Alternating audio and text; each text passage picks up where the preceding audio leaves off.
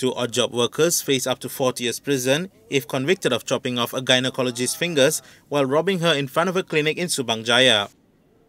P. Sharwes and S. Kantanavelu claimed trial before Sessions Court in Petaling Jaya to using a parang while robbing Dr. Delilah Ahmad of a handbag which contained documents and cash amounting to 18,000 ringgit beside Jalan SS 19/6, Subang Jaya at 1:20 in the morning on July 7th.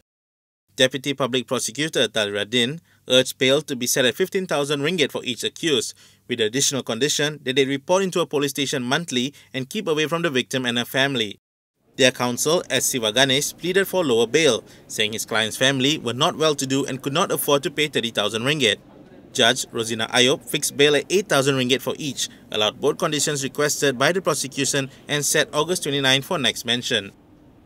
The duo were later hauled to another sessions court and slapped with a second charge of causing grievous injury to Dr. Delilah by severing fingers on her left hand during the robbery. The two charges under Section 395/397 and Section 326 of the Penal Code for gang robbery when armed and causing grievous harm respectively both carry a maximum 20-year jail term and caning upon conviction. Judge Yasmin Abdul Razak allowed the cases to be heard together after a request by DPP Dia Sazwani Izian Muhammad Akhir. She fixed bail at 8,000 ringgit for each and set August 29 for next mention.